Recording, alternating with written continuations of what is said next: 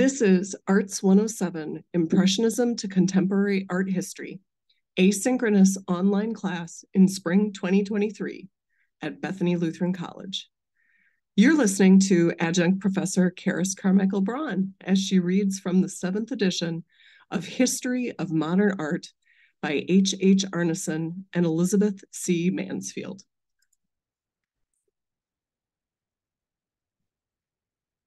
The Search for Truth, Early Photography, Realism, and Impressionism.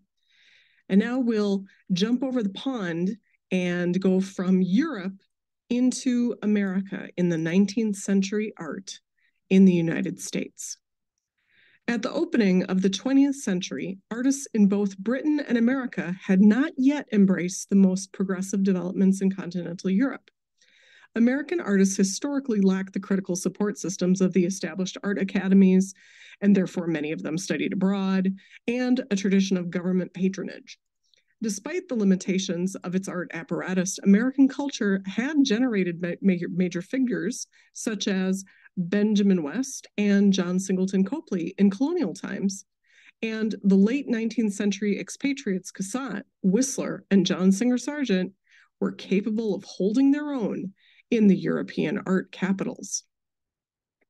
After the Civil War, Americans had proved vigorously original in architecture and through this medium had made decisive contributions to the visual arts. But that promising start was brought to a halt by the same academic bias that had held so many painters and sculptors in thrall to outmoded aesthetics inherited from the classical and the Romantic past. While the more self-assured and talented European artists grew strong through resistance to the academy, Americans generally felt the need to master tradition rather than to innovate against it. American artists were aware that to progress in their art, it would be necessary to achieve their own artistic identity, assimilating influences from the generative centers in Europe, until these had been transformed by authentic native sensibility into something independent and distinctive. Whatever the developments in painting and sculpture back home, no American artist had sensed the coming of the new more presciently than the expatriates, such as Whistler and Cassatt. Similarly, immersed in the European cultural milieu was John Singer Sargent. Born to American parents living abroad, he spent most of his career in Paris and London, though he received many portrait commissions from leading American families.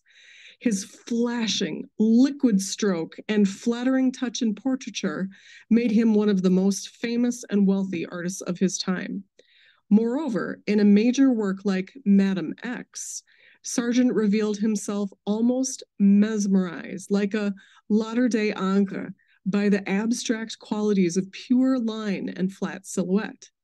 At the same time, he so caught the explicit qualities of surface and inner character that the painting created a scandal when publicly shown at the Salon. For in addition to the figure's already décolleté dress, Sargent had placed the left-hand strap off her shoulder.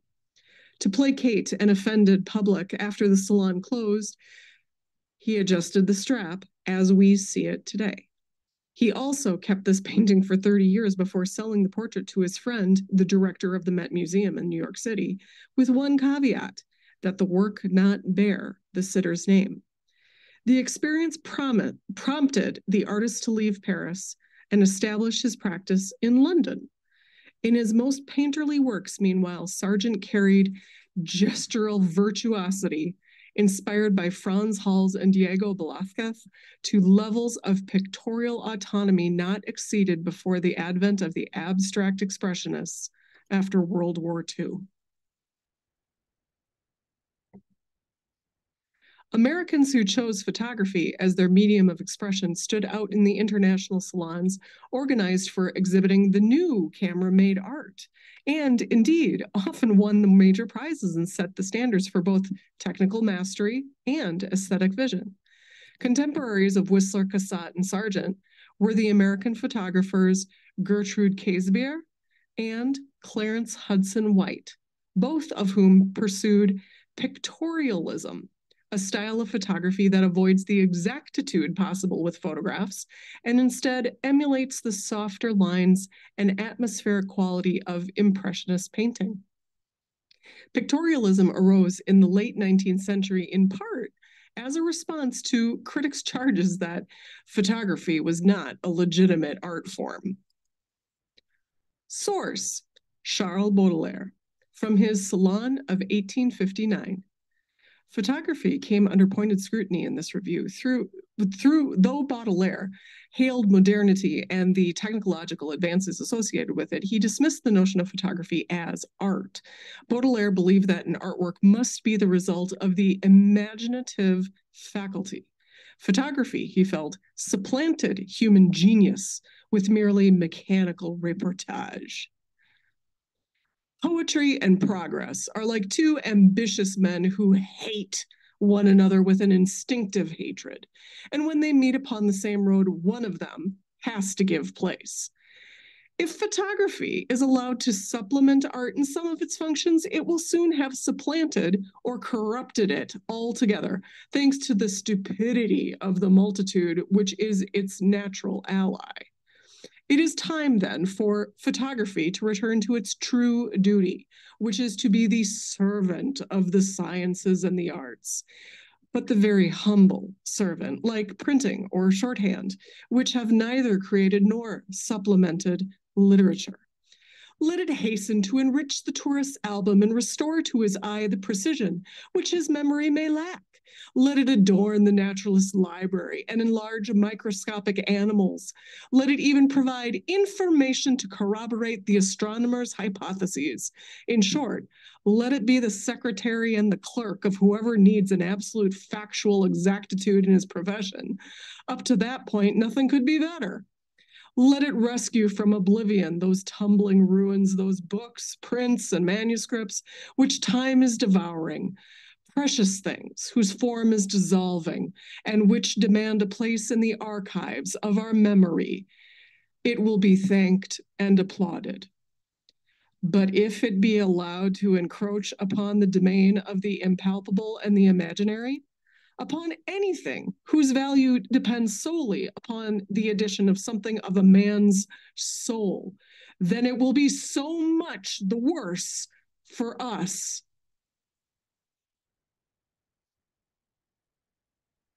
Like Cassatt, Casimir specialized in the mother and child theme, while White waved the banner for photography as its own art, even starting his own school, the first in America to teach photography as art.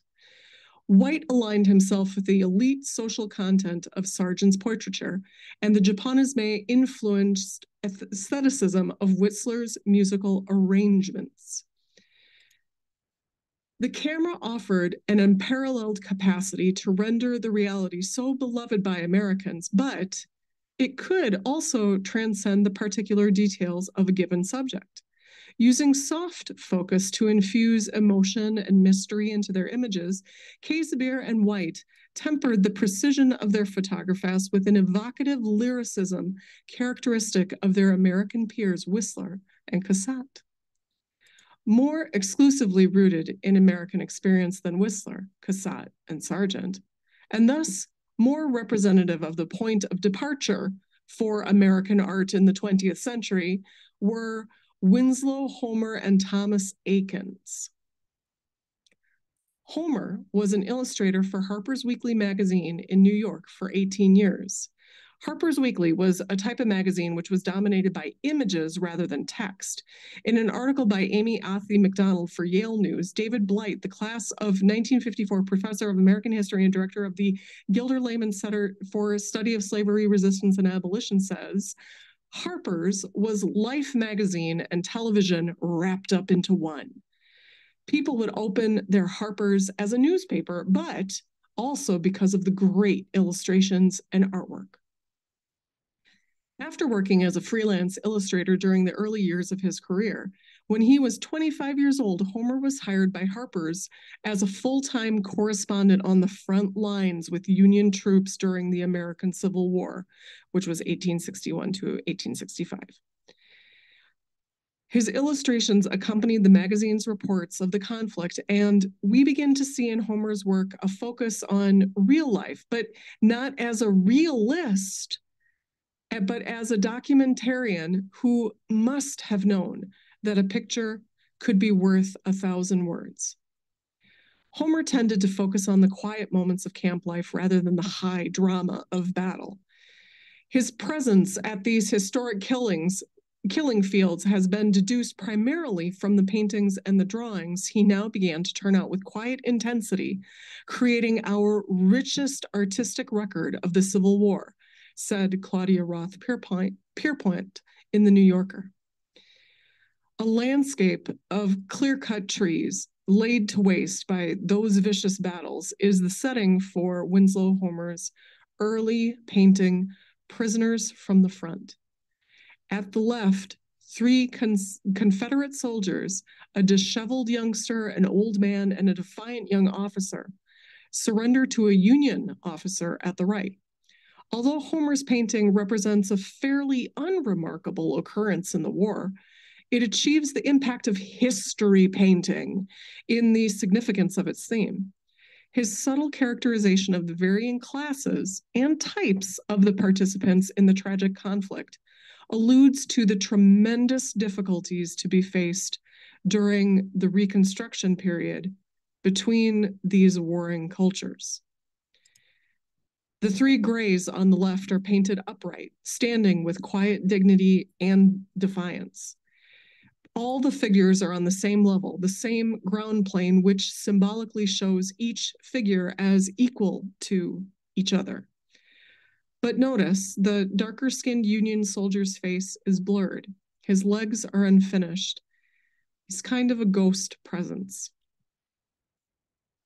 A New York Times headline for an article by Ken Johnson aptly summarizes this multi-storied time in our American history. The title is When Painters Showed the War in More Than Blue and Gray. And you can discover a little bit more about that in the article that I posted for you in Moodle. Homer's reputation as an artist grew significantly during the Civil War thanks to the reach of Harper's Weekly. He was known throughout the United States and in London as the Illustrated London News exchanged artist work with Harper's. In 1866, Homer traveled to Paris, where Prisoners from the Front was being exhibited.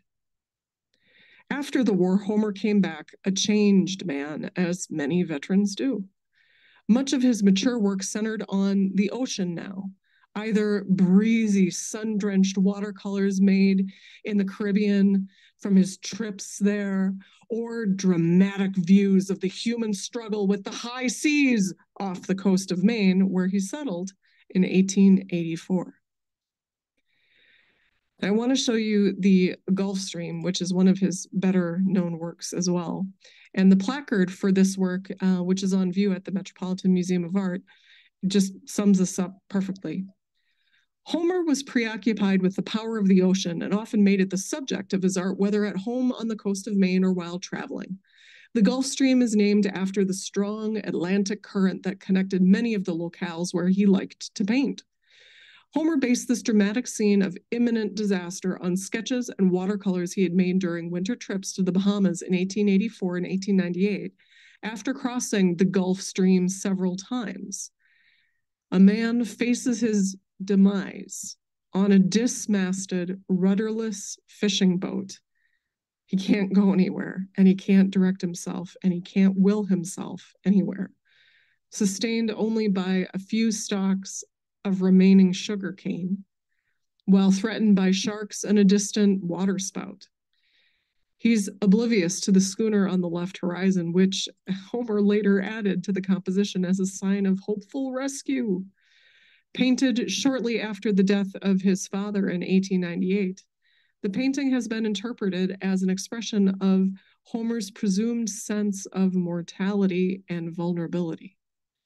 The Gulf Stream also references some of the complex social and political issues of the era: war, the legacy of slavery, and American imperialism, as well as more universal concerns with the fragility of human life and the dominance of nature.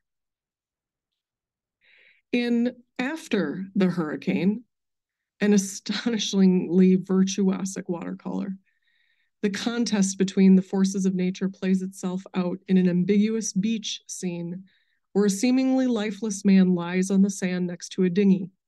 Both appear to have been tossed onto the shore by the roiling waves in the background. Homer's fluid handling of watercolor suggests the translucency of the foam-flecked sea and the shifting clouds. The delicacy of this medium enhances the uncertainty of a scene in which the man's condition, is he sleeping? Is he dead? Prevents easy comprehension. Or perhaps this scene might also be interpreted as a possible outcome of the dire situation depicted in the Gulf Stream. And his determination to fuse art and science for the sake of an uncompromising realism in painting, the Philadelphia painter Thomas Eakins all but revived the Renaissance tenets of Leonardo da Vinci. Not only did he dissect cadavers alongside medical students, which is a traditional method of artistic training, which I have done as well, and he joined Edward Muybridge in his studies of motion with stop-action photography, especially those devoted to human movement. But even Eakins had an assistant pose on a cross in full sunlight as the model for a crucifixion scene. And he provided a nude male model for his female drawing students, a step that forced his resignation from the August, Pennsylvania Academy of the Fine Arts. Eakins' extraordinarily early painting, The Champion Single Skulls, Max Schmidt in a Single Skull, was his first treatment of an outdoor subject. In the foreground, the artist's friend, a celebrated oarsman, pauses momentarily while rowing on Philadelphia's Schuylkill River, say that with me 3 times, Schuylkill River, and looks toward the viewer. In the middle distance, Eakins has depicted himself mid-stroke, also looking at us. A crystalline light and carefully ordered composition lead us into this rational pictorial space in which each detail is keenly observed and convincingly rendered. Eakins here has produced a realism that transcends mere illusionism by way of a magical clarity, as if time were momentarily suspended. Eakins was arguably the greatest American portraitist of the 19th century. And, well, let me just stop right there. Let's go back to John Singer Sargent versus Eakins. If we want to duke this out, I'll see you outside after class. But I digress. Eakins was arguably the greatest American portraitist of the 19th century, and his large painting, The Gross Clinic, is a masterpiece of this genre. The artist looked to the 17th century precedent of Rembrandt's autonomy lesson of Dr. Tulp for his heroic portrayal of a distinguished surgeon performing an operation before his class.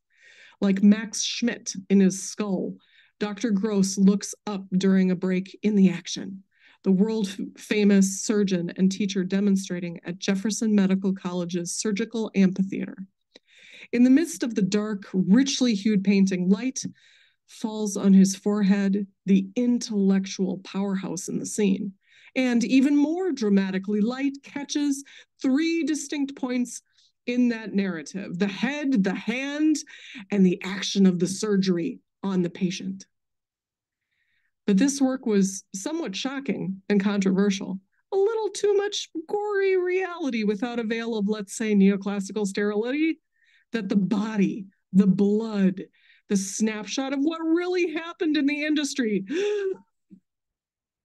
The Centennial Exhibition in Philly rejected showing the painting with other artworks in the art gallery building, but instead, this painting was displayed in a model U.S. Army Field Hospital exhibit at the Centennial Fair. But far from dispassionate in his objectivity, Eakins puts himself in the scene, sketching, recording, and participating. Eakins knew Dr. Gross because he had studied anatomy here. Also, a key participant is the seated female observer, which has been said to be a relative of the patient. Akins transfers the emotional content. He conveys the human toll of modern medicine through her horrified reaction. This is similar to the weeping women in David's Oath of the Horatii, and the female in the scene is placed here to serve perhaps as a foil, presumably sympathizing with us shocked viewers. Henry Osawa Tanner was an African-American artist who, by the end of the 19th century, had achieved significant international distinction. During the Harlem Renaissance at the beginning of the 20th century, about one generation after Osawa Tanner died in 1937 at 78 years old, he was recognized as the most important Black artist of his generation.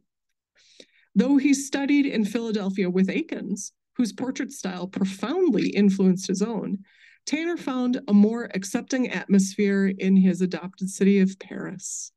He studied at the Académie Julienne with Jean-Léon Gérôme.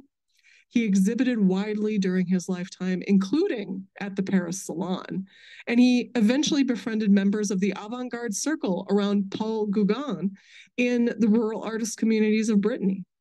The French government awarded him the prestigious Légion d'honneur. Tanner's best-known work, The Banjo Lesson, was probably made during a trip back to America. Could have been Philly, and it could have been in the Appalachian Mountains, when he said he painted mostly Negro subjects, a genre that he felt had been stereotypically cast by white artists.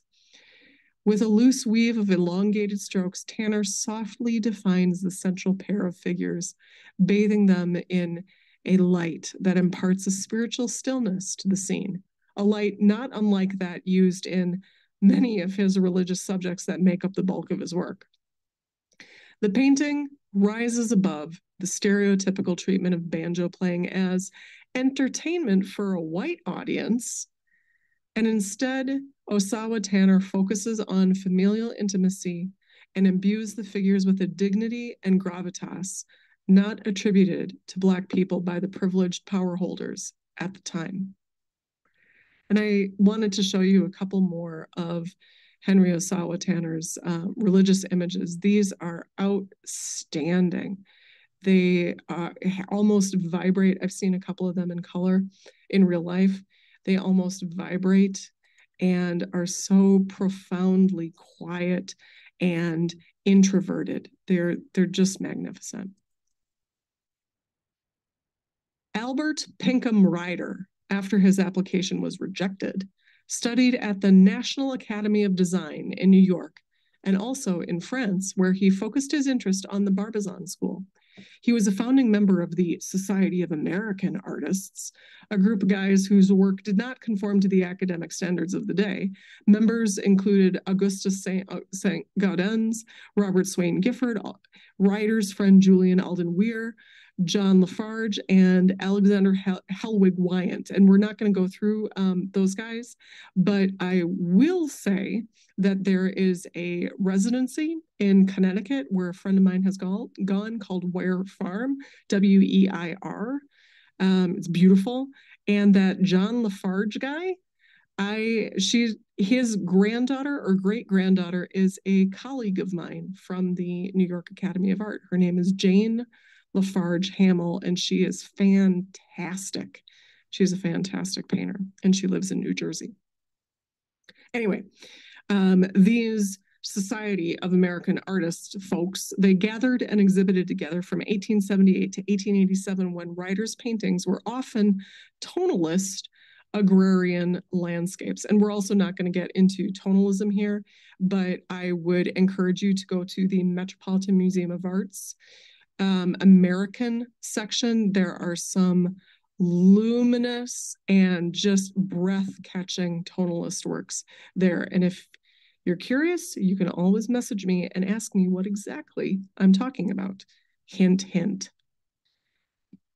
But in Pinkham Ryder's mature work, the sense of dream is utterly dominant, even in paintings so overloaded with material substance of thick paint that, as the critic Lloyd Girdrich has written, a tiny canvas weighs heavy in the hand.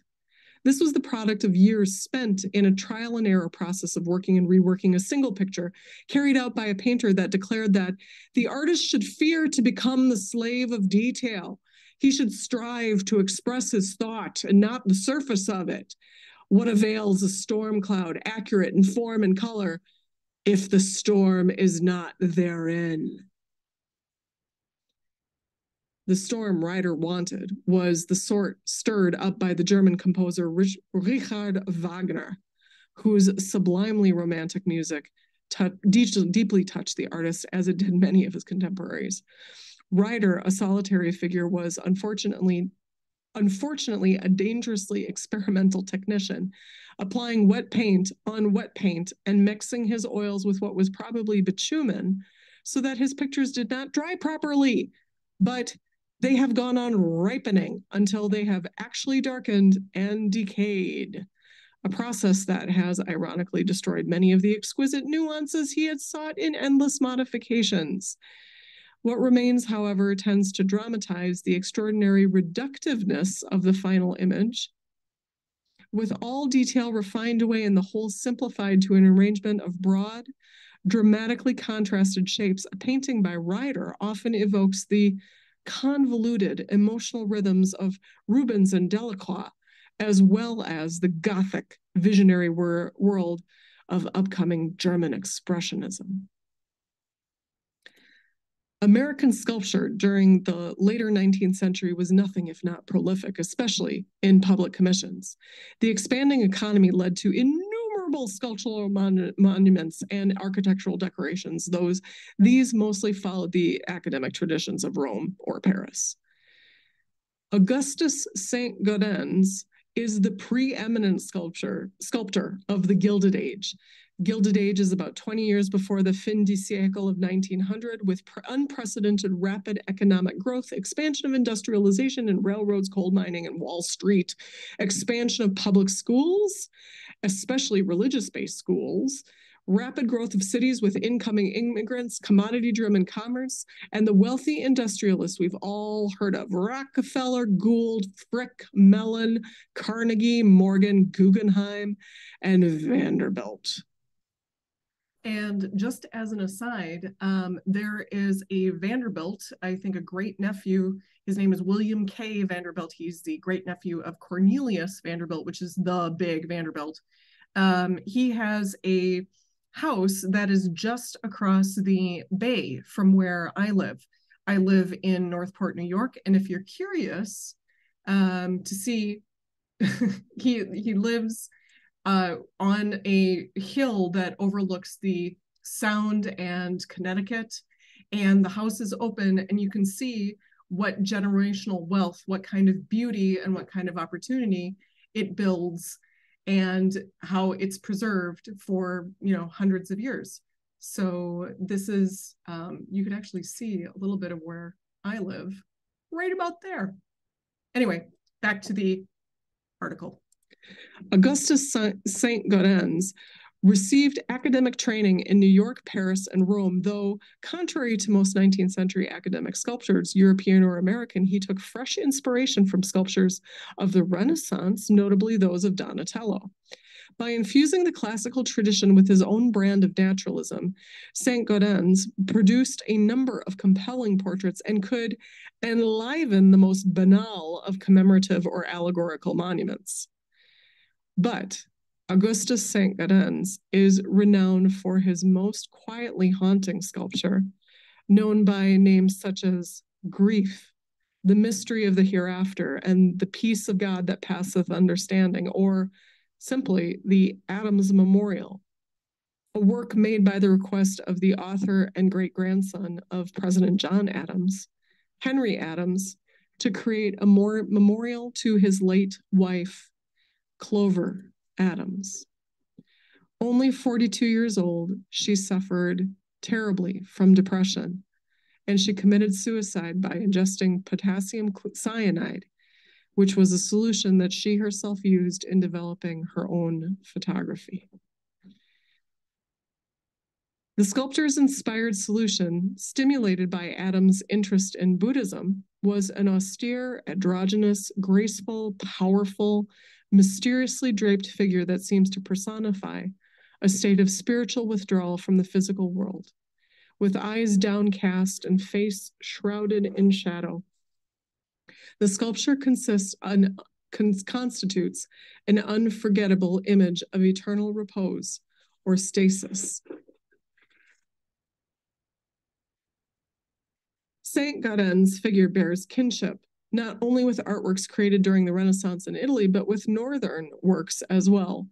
The pyramidal composition of the figure and her inward turning contemplative quality call to mind Albrecht Dürer's famous engraving Melancholia I.